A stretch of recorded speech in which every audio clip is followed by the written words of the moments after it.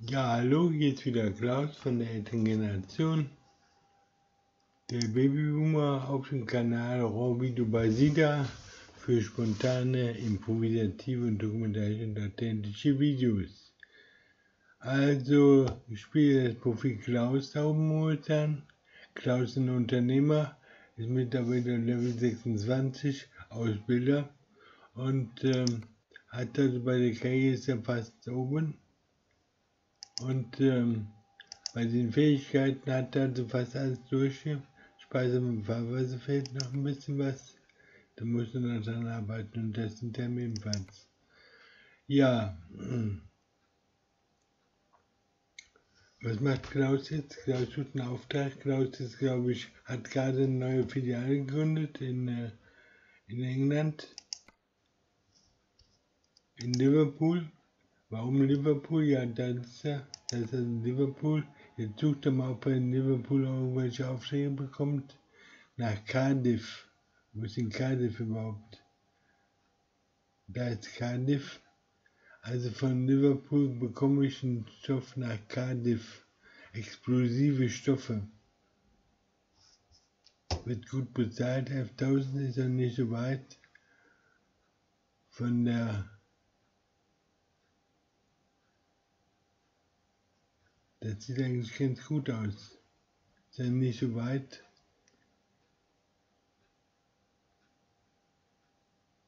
Weil Klaus braucht Geld. Weil er hat 2 Leute eingestellt, für einen Menschen hat er bisher nur Arbeit. Das heißt, er braucht unbedingt einen zweiten LKW. 113.000 hat er, aber es fehlen noch 5.000. Und die müssen unbedingt verdient werden. Wie sieht das denn aus, wenn man jetzt den Preis nimmt? Den absoluten Preis, am meisten Geld gibt es für Liverpool nach Plusmus. Wo ist das denn? Da ist das. Im Plusmus. Im Plymouth, Plymouth, so ähnlich, wie man das ausgesprochen wird. Dafür gibt es 15.000. Das ist eine Tour, die wichtige Lieferung ist. Man kann aber Kaliumhydroxid nach Glasgow. Ist auch interessant. Und Dosen Thunfisch nach 20 also innerhalb Großbritanniens. Wie Davon in Dänemark, Davon tun nach Dänemark und nach Esbjerk. Weil Esbjerk ist auch ein zentraler Ort. Da möchte ich gerne auch mal vielleicht eine Filiale hinmachen. Weil Esbjerk habe ich noch nicht. Diese Fahrt möchte ich vielleicht mal machen, von Liverpool nach Esbjerk. Was ist das? Klebebandrollen ist mir egal. Klebebandrollen ist egal.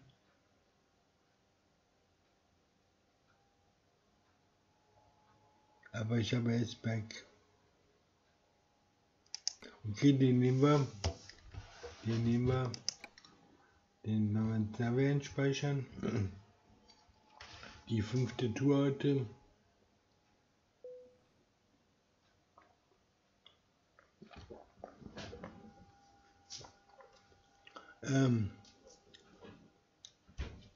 Tanken sieht schlecht aus. Ich habe nichts mehr im Tank. Ich muss halt unterwegs tanken irgendwann. Ich habe noch kein Geld hier in Liverpool, meine Tankstelle hier auszurüsten. Mit einer eigenen Tankstelle. Kommt demnächst, Leute.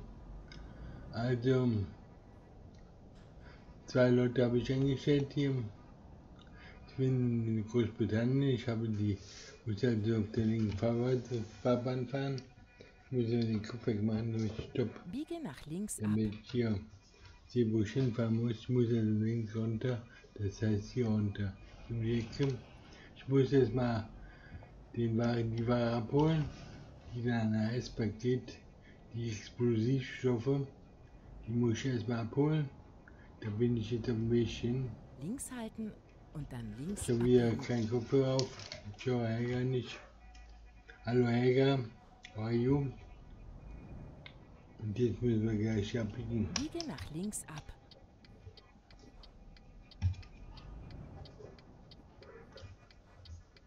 Okay. Machen wir.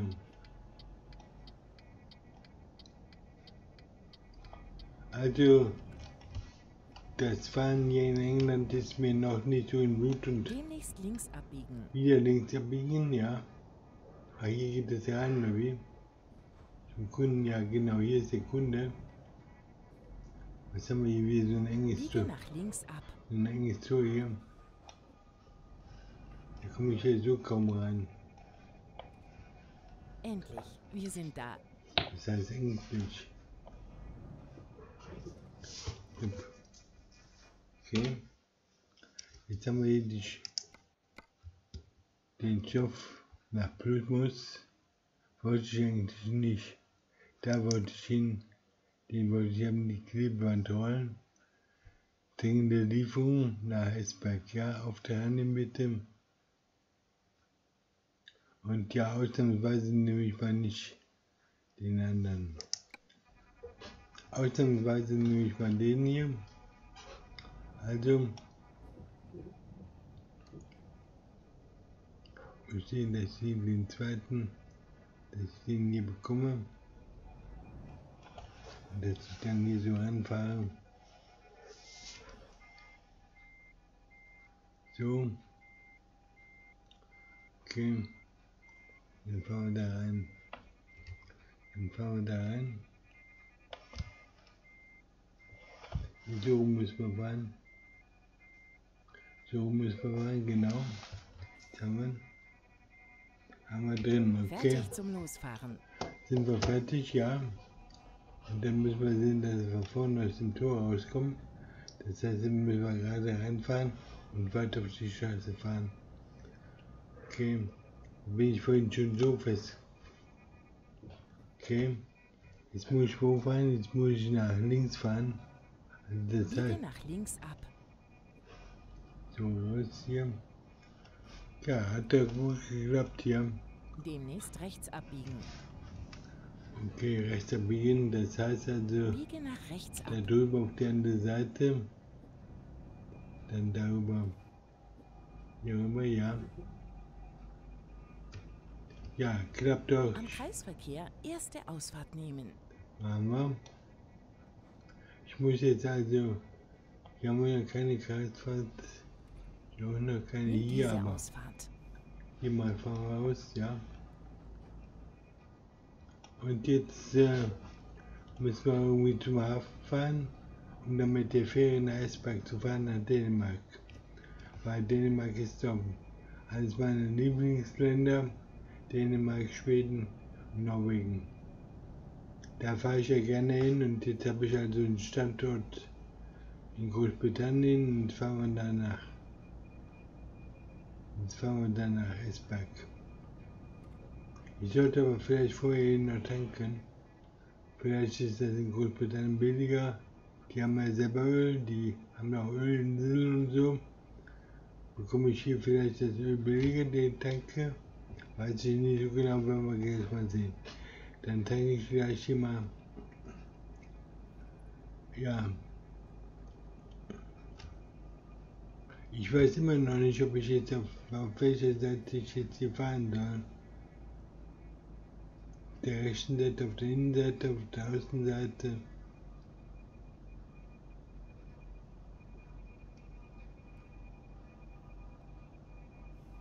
Wieso fährt so langsam momentan? Ich weiß nicht genau. Jetzt hier bergab oder? Links halten und dann links abbiegen. Links halten, dann links abhalten. Ja, gut, machen wir. Hier Biege schon. nach links ab. Hier schon genau, hier geht's nach links ab.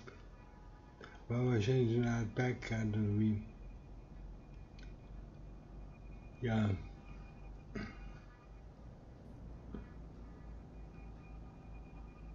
Das ist also eine Radiatur für Explosivstoffe. Und die müssen jetzt zur Fähre. Nach Manchester geht's jetzt hier. Geht nach Manchester. Links halten und dann bleiben Sie immer geradeaus. Also Richtung nach Manchester. Und dann Richtung Immer geradeaus. Cardiff oder wie? Dann Richtung Sheffield. Also wir haben 28 Kilometer noch zu fahren. Ich weiß nicht, wie viele Kilometer davon. Stopp, war wieder verkehrt hier. War wieder verkehrt, ja, scheiße. War wieder verkehrt.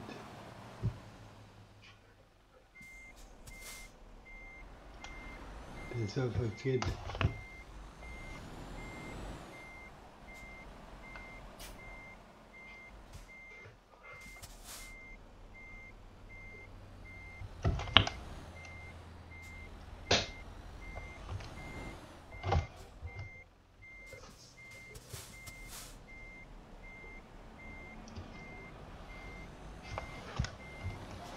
Na, so möchte ich haben. Ich möchte mit der. Ah. Kann ich jetzt hier rüber? Ich fahre jetzt hier rüber mit den Explosivstoffen.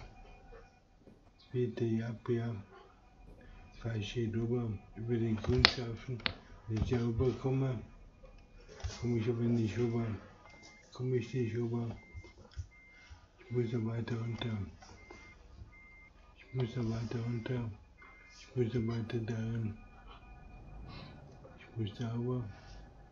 Und dann müsste ich hier zurückfahren. Hier zurückfahren. Hier zurückfahren einfach. So, bevor ich einfach anders fahren. Macht aber nicht. Macht er nicht. Ich will jetzt hier nur rüberfahren. Dass ich da runterkomme. Auf den Grünstreifen komme ich aber nicht rüber auf den Grünstreifen, verdammt nochmal. Wieso nicht? Wieso nicht? Das ist scheiße hier. Also, das ist scheiße. Das ist Mist hier.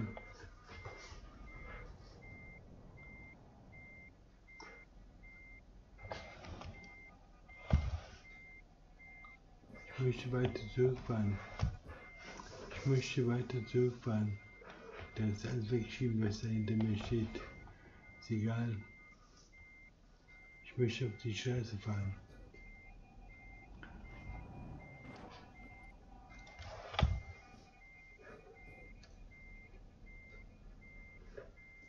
Ich habe keine Kraft dafür.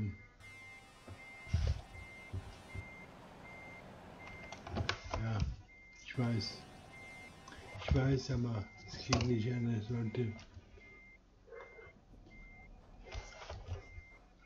Ich kann hier nicht weiterfahren.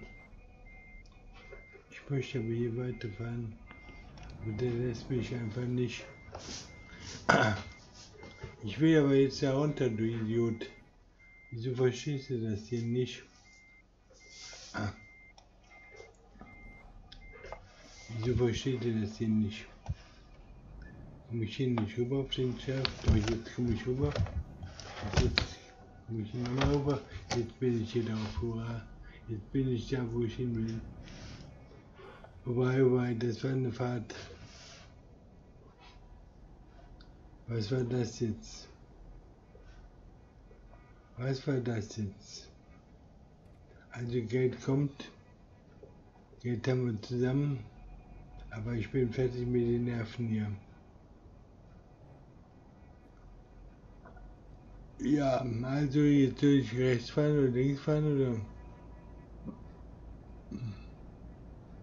Bin ich jetzt hier auf der rechten Seite oder? Ich muss auf die rechte Seite. Und dann muss ich gleich abbiegen hier. Ja, das war also, jetzt habe ich die Ausfahrt verpasst. Und dann, um da keinen großen Bogen zu fahren, bin ich also der rückwärts auf der Autobahn gefahren. Und dann über die Grünstreifen. Jetzt fahre ich in der Mitte oder wie? Jetzt können wir gleich mal rüberfahren.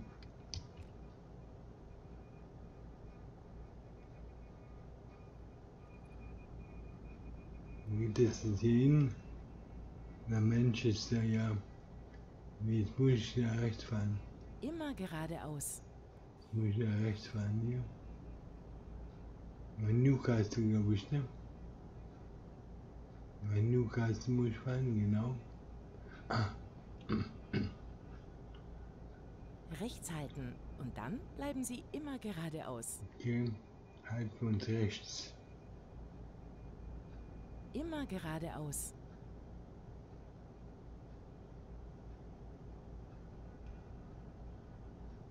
Hier meinte hier rechts, hier ist auch rechts. Also Geld kommt rein, meine Leute arbeiten und der Chef arbeitet auch, aber Chef hat Stress hier in England und wieder Mist gemacht heute. Ich habe heute schon viel Geld ausgegeben für Reparaturen, aber trotz alledem habe ich jetzt eine neue Filiale in Liverpool und die Liverpooler sollen die in Liverpool und ihren Linksverkehr behalten.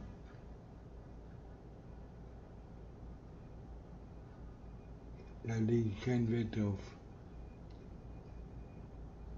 Deswegen habe ich jetzt eine Filiale, damit die den Linksverkehr da alleine haben.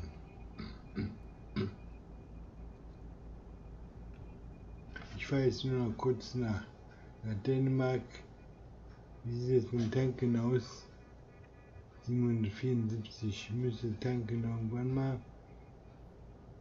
Ich habe jetzt zwar noch was im Tank, aber trotzdem. Voller Tank fühlt sich doch irgendwie sicher an.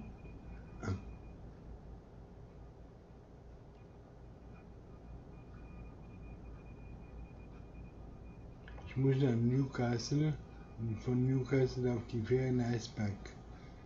Die Fähre fährt dann alleine. Ich zahle dann auch nur 1500 für die Fähre. Aber dann habe ich Esbjerk als sicheren Ort, als Stammsitz nicht, aber als einen Anlaufpunkt. Und von Esbjerk kriege ich viele Routen, vielleicht nach Norwegen und so weiter.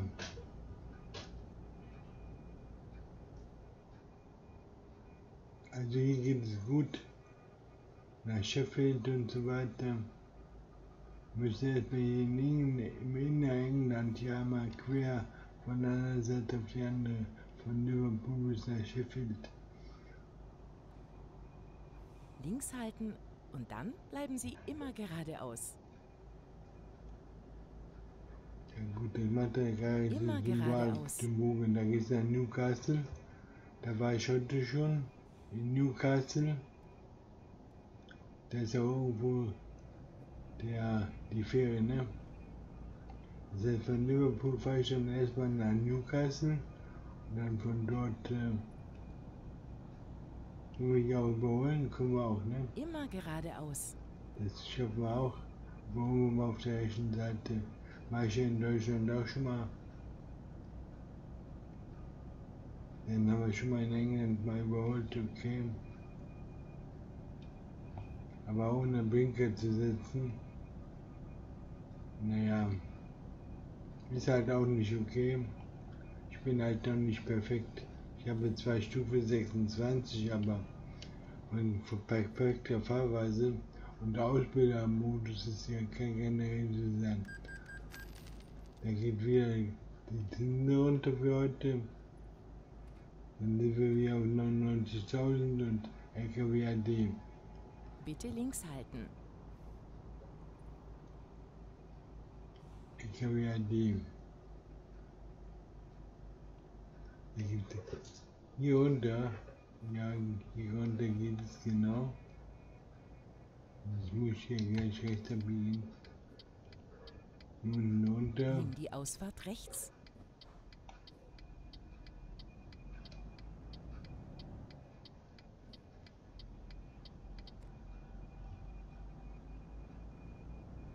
Ja. Zieh es mal geradeaus. Ja, und ich trage heute nicht viel dazu bei mit dieser Tour. Die 5. Tour heute. Also 4 Touren habe ich schon für morgen zusammen. Die werden jetzt hochgeladen. Und das ist schon die nächste, die ist schon für übermorgen.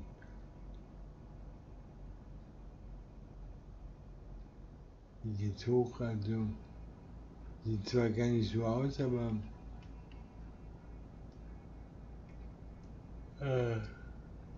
ich bin schon wieder müde. Wie kann das sein?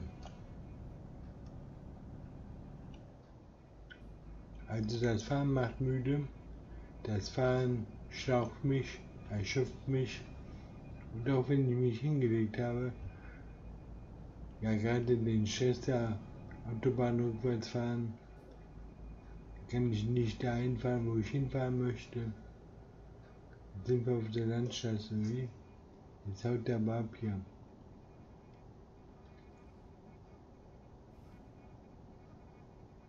Fahre ich jetzt bergab oder? Ich gebe gar kein Gas und der zieht die ab.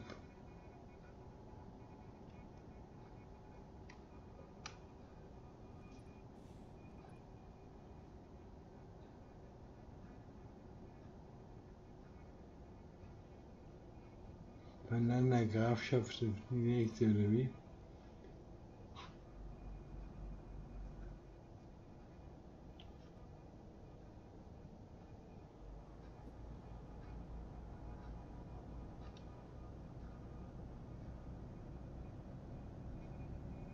Die Herren sitzen hier.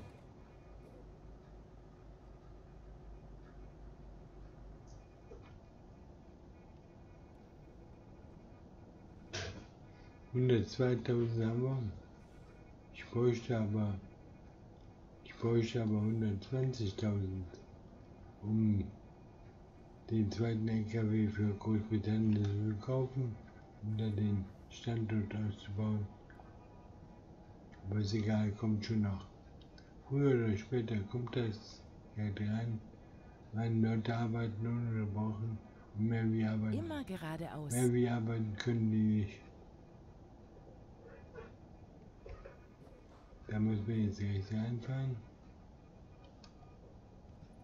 Rechts rum und dann fahren wir da hoch, ja.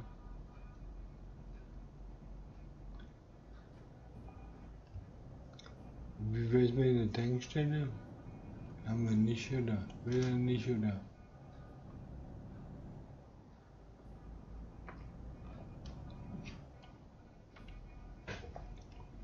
Also, jetzt bloß aufpassen, nicht wieder die Ausfahrt verpassen, wie gerade eben. Links halten und dann links abbiegen. Okay. Das hatten wir. Hier war das. Bitte nach So links ein ab. Ding hatte ich vorhin auch schon. Das war dann so ganz eng, ja, ganz kurz. Und dann war ich schwuppdiwupp, bis ich überhaupt das wahrgenommen habe, war ich schon dann vorbei. Okay, wir sind hier, glaube ich, an der Fähre bald. Sieht so nach Meer aus.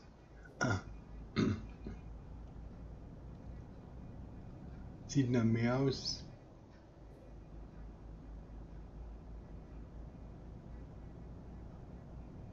Das sieht nach Meer aus, ja.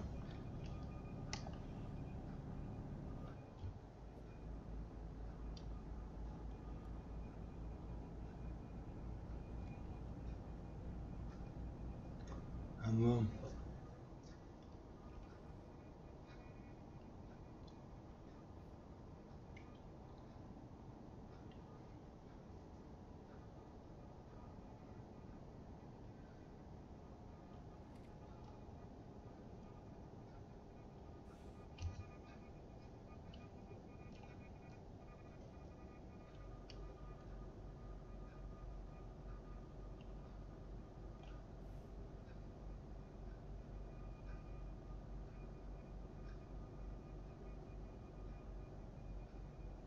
ich könnte mal in Großbritannien tanken, aber ich weiß nicht. Haben wir hier keine Tankstelle oder warum komme ich hier keine? Das muss ich wieder in Dänemark tanken. Das wird wieder teuer. Oder ich mache einen Rückflug, eine Rückfahrt.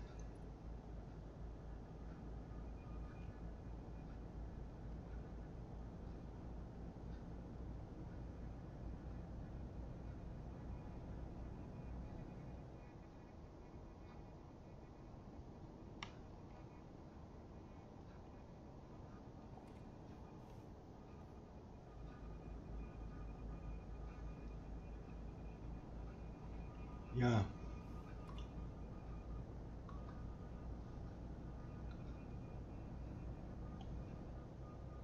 Bitte links halten. Machen wir doch. Links halten. Wie geht's weiter? Jetzt abbiegen oder wie? Am Kreisverkehr dritte Ausfahrt nehmen. Okay. Ja, fahren wir mal wieder.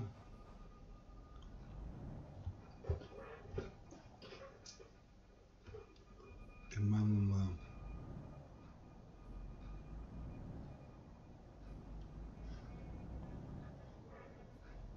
Ich weiß mal hier rüber. Das ist die zweite hier. Hier kann ich jetzt hören, ne? Nimm diese Ausfahrt. Okay. Machen wir hier rein. Und jetzt kommen wir zur Fähre. Geradeaus da oben. Müssen wir irgendwo rechts fahren. Hier ist ein Gatter? Nee. Die Schatten ist das. Da oben müssen wir also links fahren. Demnächst links abbiegen. Und dann wieder. Nach rechts fahren. Biege nach links ab. Okay. Bleiben auf der linken Seite hier schön. So. Und jetzt müssen wir da wahrscheinlich rechts abfahren, ne? Hier müssen wir gleich auffahren. Oder? Ist das hier? Hier muss ich auf, glaube ich. Ja, da muss ich auf, genau. Und da fahren wir jetzt rein. Okay, lass uns eine neue Route finden. Ja. Das ist jetzt also die Fahrt nach Esbjerk. Der Airport gibt es ja auch von. Da geht es nach Esbjerk und nach Airport. Da war ich da vorhin schon. Da bin ich in den anderen gefahren. Ja, okay. Route neu berechnen. Jetzt sind wir also in Dänemark.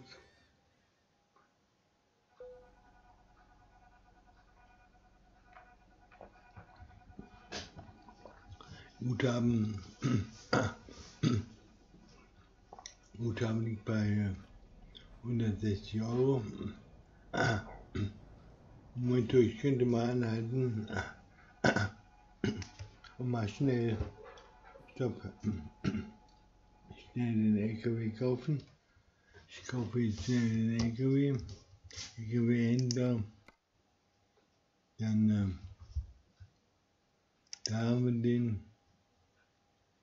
Und da möchte ich online. Da möchte ich nur einen kaufen. Ja, bitte kaufen. Der soll dann noch dorthin gehen, am Liverpool. Haben wir. Und der soll ihm zugeordnet werden. Okay. Weiter. Haben wir, okay. Und was soll der machen, der Mann? Was soll der machen? 43.000 habe ich jetzt noch. Jetzt habe ich noch Momento. Was soll der nochmal machen? Der Giri, der Fahrmanager. Ich habe jetzt also Romana. Das ist Romana. Romana hat schon ADR gut, hat den ersten ADR schon gemacht. Das ging ja auch, die Frau. Und dann können die den ersten da machen, für hochwertige Fahrtbahn. Dann macht den ersten mit dabei Schiche. Und der Giri macht den ersten für hochwertige Fahrt. Ja, habe ich genau.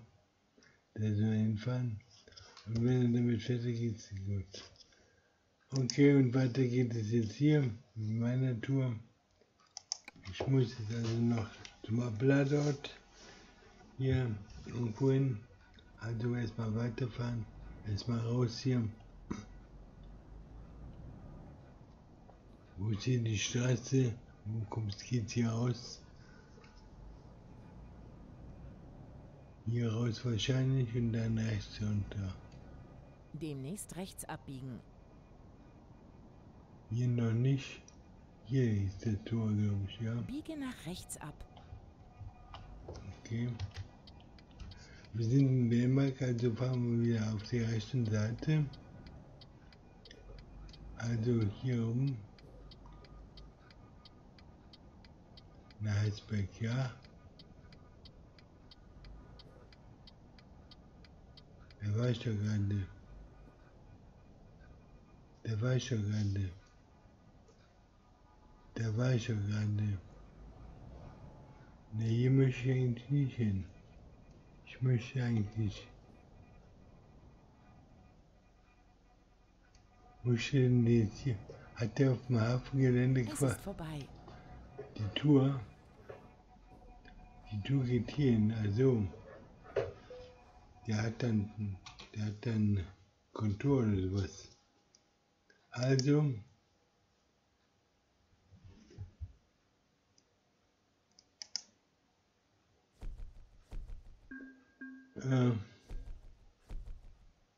Also, 8.000 € können wir gebrauchen, her damit. Gut, haben wir die 8.000 € schon mal. Damit haben wir 51 und wir haben die Filiale ausgebaut. Und was hat der Bankkonto? Bankkonto sieht mal aus. 20.000 habe ich noch.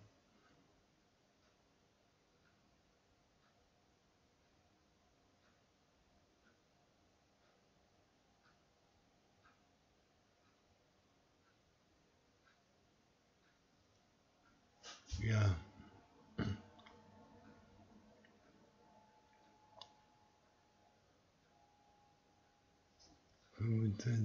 momentan. Okay. Guthaben muss noch ein bisschen aufgestockt werden. Ja. Denken muss ich also noch. Und was mache ich jetzt hier in Esbjerk? Was mache ich in Esbjerk? Welche Tun bekomme ich in Esbjerk? Da bin ich in Esbjerk. Da kann ich nach Karlskrone fahren. Da kann ich nach Kopenhagen fahren. Nach Bremen kann ich fahren. Nach Bremen. Nach Aalborg. Nach Sand kann ich fahren. Karlsruhe wieder, Sheffield.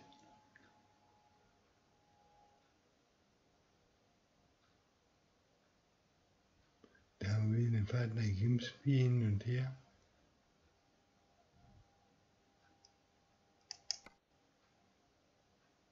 Und dann können wir nach Göteborg fahren. Da können wir nach Manchester fahren.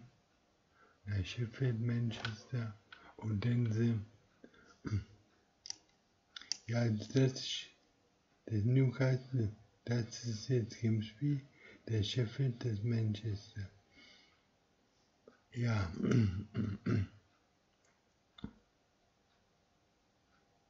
Nach Odense haben wir dort Tafelgeschirr, wenn meine Frauen fahren. Grimsby. Also was bringt am meisten Geld eigentlich pro Kilometer, pro Steckeinheit? Die Paletten nach Grimsby, 7.000 und Rindfleisch nach Manchester.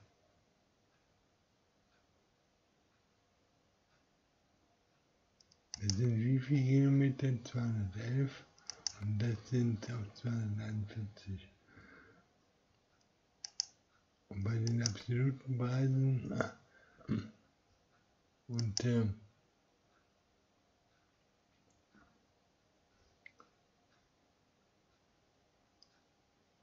Streckenlänge.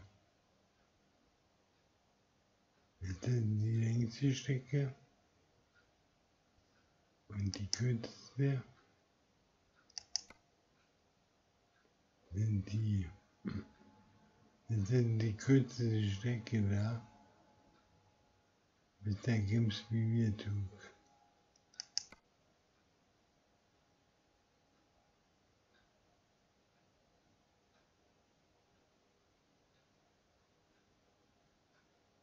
Eine Windkraftgondel. Ja, okay. Was machen wir jetzt? Also, der Tank ist bald leer. Ich müsste vielleicht nach Hamburg fahren. In die Garage nach Hamburg fahren, da auftanken. Boah, wie sieht das mein Zustand? Muss er wieder repariert werden, ein bisschen, ja, 1000 € wieder. Ich möchte nach Hamburg. Ich möchte in die Garage zurück. Und zwar nach Hamburg, dahin. Schnelle Reise. Ja, bitte. Jetzt sind wir also in Hamburg. Und können wir jetzt hier eine Pause machen? Oder wollen wir keine Pause machen? Doch, ich kann den Motor abstellen und dann Pause machen. Stopp. Dann machen wir das. Jetzt kann ich die Ruhepause machen. In der Zeit habe ich dann Zeit, meine Leute zu beobachten. Dann kommt 1300 zusammen von Malcolm. Dann wieder Malcolm, ja. Wo war der? Malcolm, arbeitet der in Hamburg oder Taneta? Einkommen 5200 John D. in Düsseldorf. MAW. Konnte keinen Auftrag finden. Ohne Lieferung zurückkehren. Also, Dollar 2000 €. Einkommen. Alicia 2300. 2700 Basian. Okay.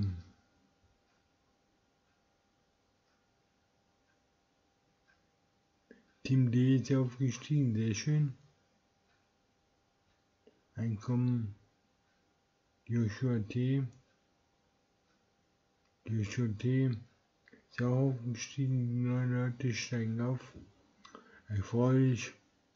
Angelo, ja hurra. Bringt auch Geld.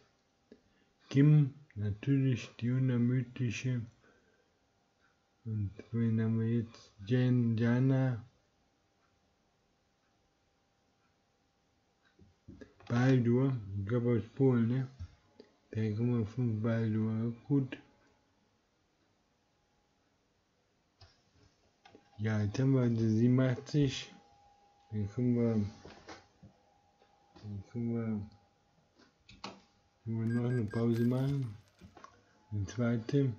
Dann kommt gleich wieder Geld raus. Kenneth F. Haline P. Könnte keinen Auftrag finden. Okay.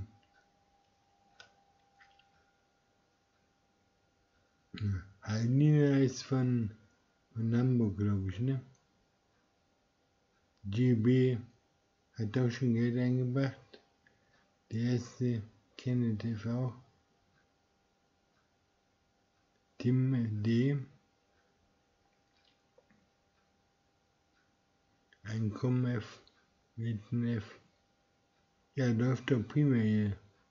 Romana hat auch schon das erste Geld reingefahren, sehr schön. Malcolm konnte keinen Auftrag finden. Ja, okay. Kann das passieren, Leute? Kann passieren. Seitdem da noch nicht so weit, ne? Lukas P. Okay. Noch einer. Kenneth F.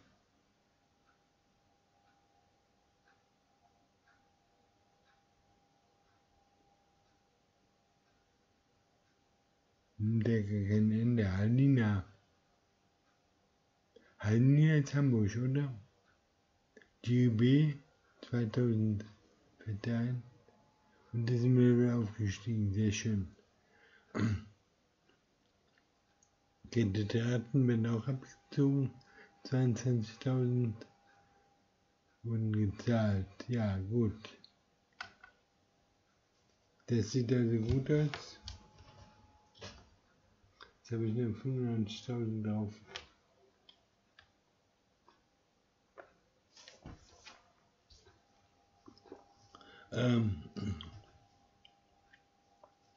Was können wir jetzt noch machen? Momentum. Was können wir jetzt noch machen? 95.000 habe ich jetzt auf der Bank. 95.000. Jetzt haben wir erstmal den zurück, weg. Ja, zurückzahlen. Dann haben wir noch 85.000. Jetzt haben wir den auch zurück. Ja.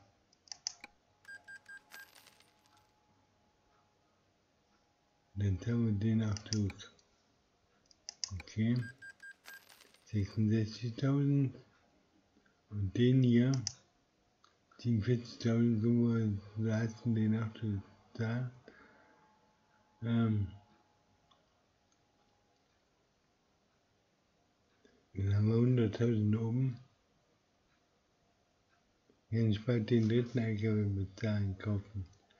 21.000, okay.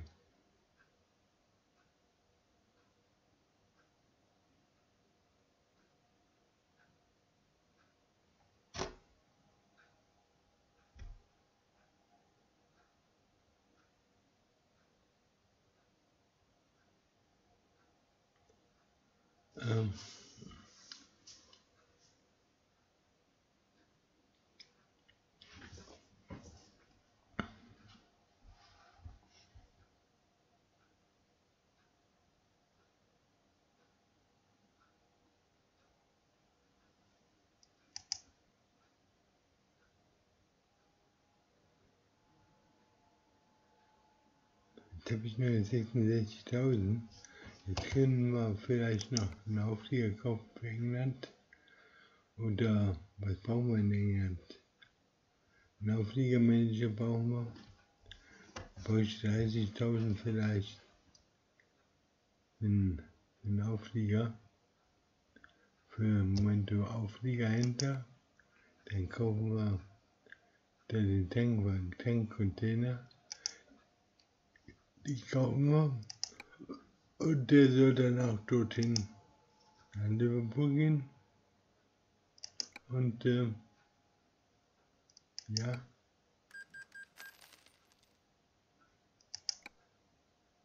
Okay, und weiter. Jetzt haben wir nur 31.000 Guthaben. Und wir haben 31.000 Guthaben haben wir noch. Der ist freigestellt, ja. Containertransporter. Und noch ein Holzboden oder so. Holzboden ist ja universal, da kann man viele Sachen so drauf fahren mit. Brauchen wir momentan noch nicht. Ich habe jetzt mal zwei Sachen in Hamburg, 2 in Düsseldorf, 2 in Danzig. Die werden alle gut genutzt hier, die Fahrzeuge. In Düsseldorf und so, vielleicht kann ich dann bald anfangen, da sogar 2 zu fahren. Ob jetzt eine Filiale, wenn die mit dem Frachtmarkt agieren, ob die dann mehr Kohle reinbringen.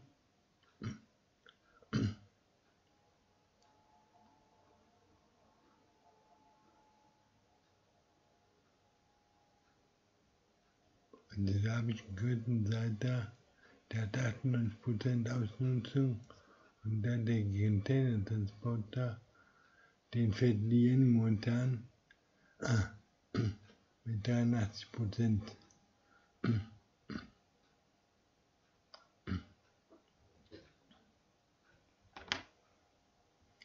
Okay. Dann bräuchten wir für Liverpool bräuchten wir noch einen zweiten einen zweiten Auflieger. Jetzt haben wir 30.000, auf der Bank haben wir 100.000, brauchen wir ein bisschen Zeit für. Ja, okay, Zustand, top oder nicht top, 1000 Euro. Wir sind jetzt in Hamburg, ne? Wir sind in Hamburg.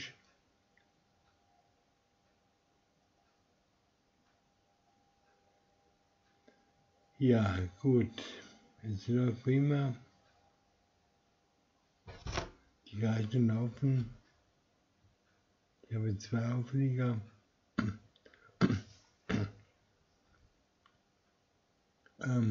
Was könnte ich meine Leute mit einem weiteren Auflieger ausrüsten?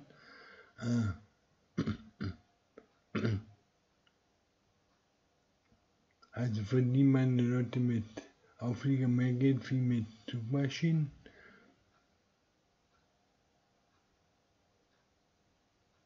Und mit starken Aufliegern.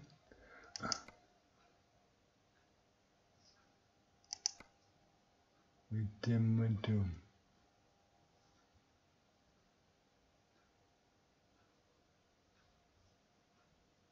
Mit dem Aufliegerhänger.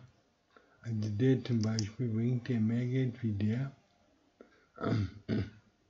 Ich würde sagen.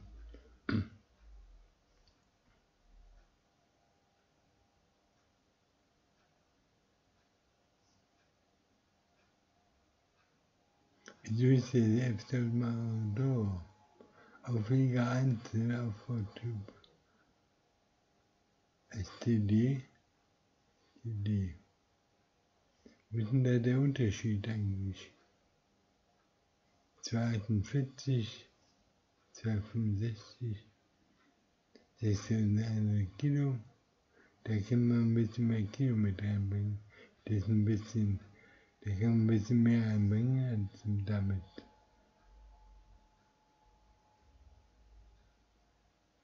Damit kann man 6.000 Kilo an Tonne bald mehr. Okay, was haben wir sonst noch? Den können wir auch vielleicht noch holen. Was machen wir? Soll ich zu jeder Filiale noch so einen dazu kaufen? Dass jede Filiale quasi 20 hat und einen bekommen, dann bekommt 20 vielleicht nur so einen. Einen dritten Auflieger.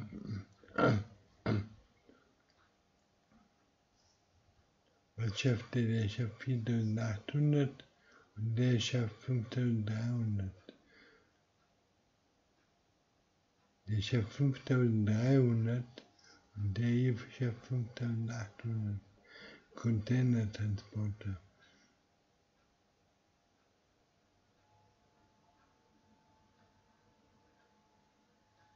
Container und Tankcontainer.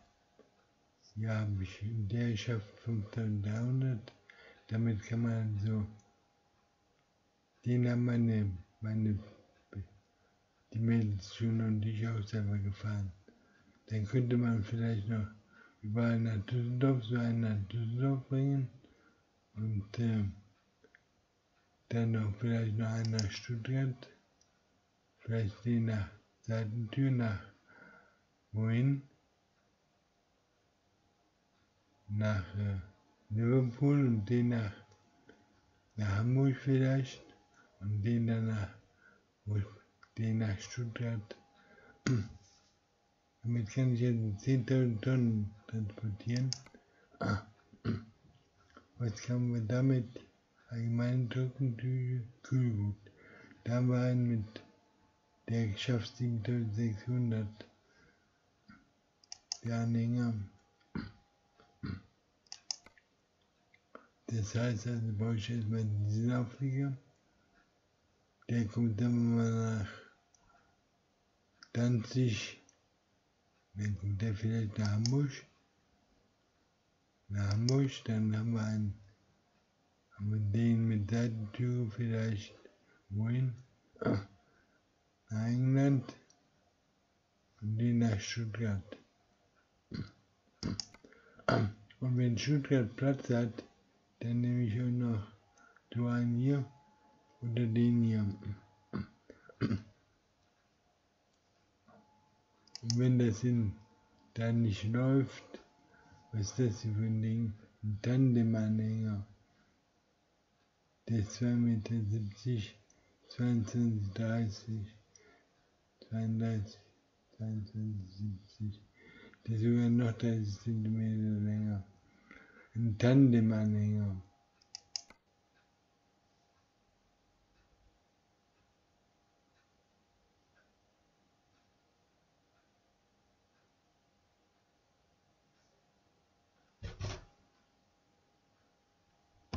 Ja. So weit sind wir aber noch nicht. Wir fahren erstmal hier weiter. Ich werde erstmal noch einen nach Düsseldorf bringen hiervon.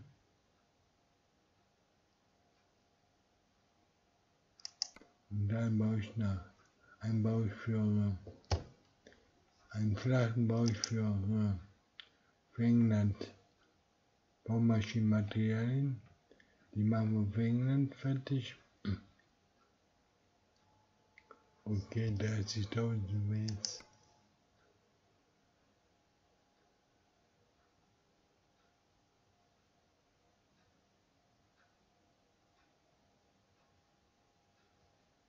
Was hat die Bank?